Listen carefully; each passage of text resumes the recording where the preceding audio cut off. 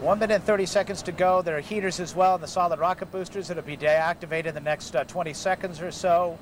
And then at 50 seconds, an important point, transferring to internal power. In other words, the shuttle is no longer tied to the shore, so to speak. Exactly. It'll have its own onboard power available at that point. And the real critical moment is at 31 seconds, and that's the transition to the onboard. Rocket booster joint heaters now being deactivated.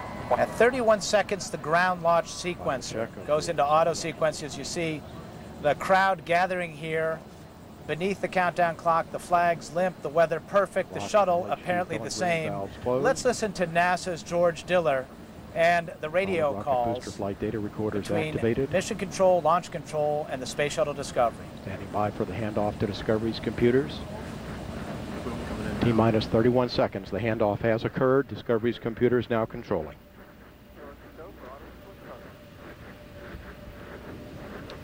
$25. Firing chain is armed. 20. Sound suppressor water system is being activated. 15. Range systems armed. T-minus 10 seconds. Go for main engine start. 7, 6, 5. 3 engines up and burning. 3, 2, 1. And liftoff of Space Shuttle Discovery, beginning America's new journey to the moon, Mars, and beyond. And the vehicle has cleared the tower.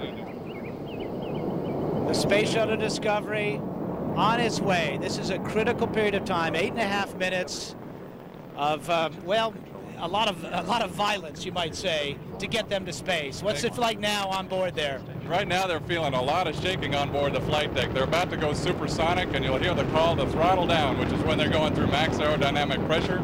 And you'll hear the vehicle, and behind us it's just roaring inside the solid rocket boosters, and you can feel that on board the shuttle inside.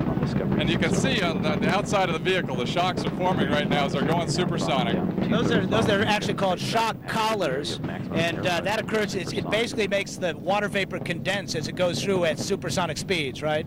Exactly. In fact, they're forming the shocks, and they're continuing to accelerate until we'll hit about 5 times the speed of sound when about 2 minutes when we kick off the solid rocket boosters. Discovery, Houston, go at throttle up. Discovery, go with throttle. Sounds like Eileen is getting, for Discovery, altitude now 9 miles. Eileen is getting rattled around a little bit there as we hear the famous go with throttle up call. Yeah, absolutely. In fact, they're go at throttle up, and here for about another less than a minute, we're going to have the solid rocket boosters kick off. And that's a key point. We should point out that once you light those solid rocket boosters, there's no turning them off. And that first couple of minutes is very critical because there aren't many abort scenarios that work in that situation. There are none. Exactly. In fact, we're pretty much along for the ride for that first 2 minutes and 17 seconds on the solid rocket boosters. Everything happens pretty quick after that for the next 6.5 minutes on the 3 main engines as we continue to accelerate uphill, as they will today, until you hit orbital velocity here at 8.5 minutes at 17,500 miles an hour. Right at 2 minutes, we should see those solid rocket boosters drop off. You'll see a little flare. Off they go, like tossing a couple of cigarettes out of a fast-moving car. Booster officer confirms. And that's a good moment. You do. Absolutely. We used to all breathe a sigh of relief at that moment because, of course, we thought of Challenger. Speed now 3,030 miles per hour. Altitude 33 miles. 40 miles. Not bad. Downrange. 40 miles of altitude in 2.5 minutes. That's not bad. I'd say that's a decent performance. But nevertheless, there's still a lot of peril here because you've got another 6 minutes of powered flight. What's going on now? Right now, everything is smoothed out on the flight deck. So all the vibration that they had on the solid rocket boosters has now gone away, and they're now waiting for the next calls, which will be a negative return call, which means they're through the RTLS capability. 2 engines, Zaragoza. Now they're picking up the 2-engine TAL calls. Which means you lose 2 engines, you can make it to Spain. If you lose 1 engine, you can make it on the 2 remaining engines to Spain. Okay. All systems in good condition. Altitude now 254,000 feet, or about 48 miles. Discovery speed 4,500 miles per hour. 85 miles northeast of the Kennedy Space Center. You're listening to the voice of James Hartsfield, who is in Houston at Public Affairs officer there, sitting in Mission Control. The same man who brought us the terrible news about the loss of Columbia 2.5 years ago. This picture is really designed for engineers to make sure they don't see debris, but it's an awful lot of fun for us to kind of go along for the ride, isn't it? Absolutely. You're looking from the top of the tank down the belly of the orbiter, and they're sticking out of the right side, or the left side as you're looking at it, is the right wing of the orbiter Discovery. And you can see the edge of the Earth in the background there. Back down to the ground here, the flag's still flapping ever so nicely, and altitude now, about 3 minutes or so into the mission. Where are we on the potential abort scenarios now? Right now we're still in the two-engine TOW, and we got the negative return call, which means they won't come back to Kennedy Space Center for anything that happens now. They'll continue on across the ocean. Landing at the Kennedy Space Center that were required. All systems remain go for Discovery. Altitude and speed are their friend now, and each bit of it that they gain, they get another option, another possibility, another place to go if something should go wrong.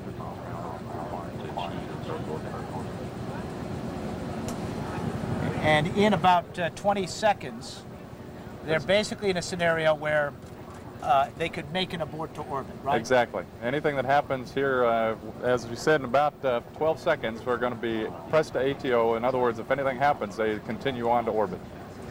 And this is where astronauts say all that simulation, all that training, never had to use it. Absolutely, but that's a good thing. Yeah, that is a good thing.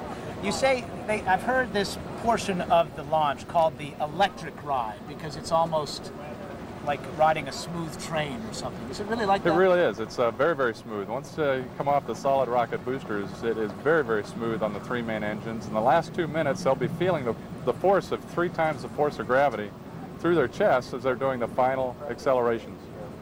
And there's our press to ATO call, which means that they could lose an engine at this point, and they'll continue on to orbit. Discovery could reach a lower than planned but safe orbit on only 2 engines if needed. All 3 engines continue to operate well at full throttle. Speed now 8,000 miles per hour. Altitude 67 miles, 300 miles northeast of the Kennedy Space Center.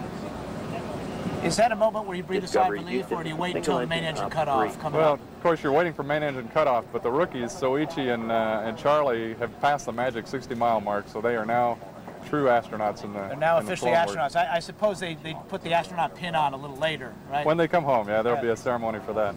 Look at this great picture here as we see the sun shining on the belly of Discovery there.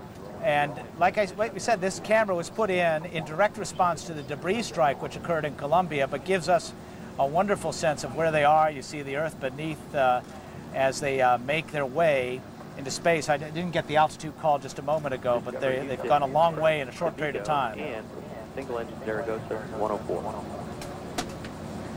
Federico and single engine Zaragoza 104. Those calls that Discovery could reach its planned orbit on only 2 engines if needed. All 3 continue to operate well at full throttle.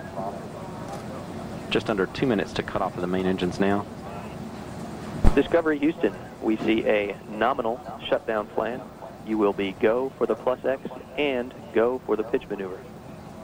All right, translate that for us, +X and the pitch maneuver. And what they're going to do is when they release the tank, one of the things they want to do is get photographs of the tank on orbit. So they'll do a pitch maneuver, they'll +X away, and then basically shove themselves forward from the tank, pitch up, and then they'll take photographs from the shuttle. There's a pretty good chance we're going to see that, right? Is that possible, or will that camera still be recording at that point? At that point, we may lose the signal, but we're getting a great signal right now of the vehicle in the roll. The heads up, you can see the Earth's limb in the background back there. That was the heads-up roll, because what they do is most of the ascent, they're kind of, you might call it upside down, but it doesn't feel like that, right? Exactly. Yeah, you're in your seat, so you don't really feel the sensation of being upside down. But you can certainly see it out the windows and on the instrumentation inside the cockpit. Engines are now beginning to throttle back to prevent the spacecraft from experiencing forces in excess. Launch pad 39B. The only thing more pretty to NASA than a shuttle on the pad is that site, an empty launch pad 2.5 years later, and what appears to be a flawless ascent to orbit. 700 miles northeast of the Kennedy Space Center. 30 seconds to cut off of the main engines. And as we say, that cutoff of the main engine, 8 minutes and 30 seconds in, which gets them into space and gets them on their way. That was the moment when astronauts used to breathe a sigh of relief. Columbia taught us something different, didn't it? Exactly, and that you can never relax your guard on this endeavor, because we have very close margins. Well, it's interesting, you know, if you think about all the force we just witnessed and felt here, and our bones were rattling. I don't know if it's not something that comes across well on television, that sense of raw power. But that power has to be dissipated somehow, and that's what re-entry is, after all, dissipation of that power. So you can understand the tremendous heat that is involved in all of that. By now for jettison of the external fuel tank. I think we're going to see this live, which is extraordinary. They've just gone through main engine cutoff, so the main engines have now shut down. Those guys are in 0G. Look at that. There goes the tank. Discovery and the tank. Part their ways. The tank will make its Live way. television as Discovery jettisons its That's external spectacular. fuel tank. The tank will be. All normal with the cutoff of Discovery's main you can engines. see, You can see the jets firing. The jets firing to do just what we saw there. Ensure clean separation from the tank. We have a good plus X maneuver. Copy the And they'll good pitch plus over X. now and look We back saw at the a tank and nominal take some MECO. photographs. One is not required. And that's a great call. That OHMS 1 not required indicates they're in a good orbit and a good circular orbit. He's talking about the orbital maneuvering system, which are rockets that do significant changes in your orbit. And if you don't need to use it, that means that you've had a great launch, essentially. And that's good news. Seeing that separation, that was spectacular. That was something. It's the first time we've ever seen that. Yeah, we didn't That was- expect we would have that live capability all the way there. But the external fuel tank now makes its way toward a controlled entry into the Indian Ocean. It breaks up, most of it burns up, little tiny pieces fall into the Indian Ocean. It's the only significant piece of the shuttle that is not reused. Those solid rocket boosters that you saw that came off 2 minutes in, they have parachutes attached. They go into the ocean. They're fished out by some boats that bring them back. It takes them a little while to get them back, but they're ultimately reconditioned, restacked, and reused. Well, spectacular launch. Jim Riley, you did a good job, Thank you very and much. we are not done here. We're going to come back in just a little bit, and we're going to resume our conversation about NASA, about this mission. We'll take another look at that spectacular launch. Look at them, they're putting their coats on and saying, all in a day's work here at the Launch Control Center and the firing room here at the Kennedy Space Center. Back with more special coverage in just a moment. 3, 2, 1, and liftoff of Space Shuttle Discovery, beginning America's new journey to the moon, Mars, and beyond. And the vehicle has cleared the tower.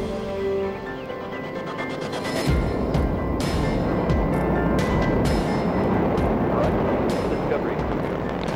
Houston's now controlling. Commander Eileen Collins confirmed the Discovery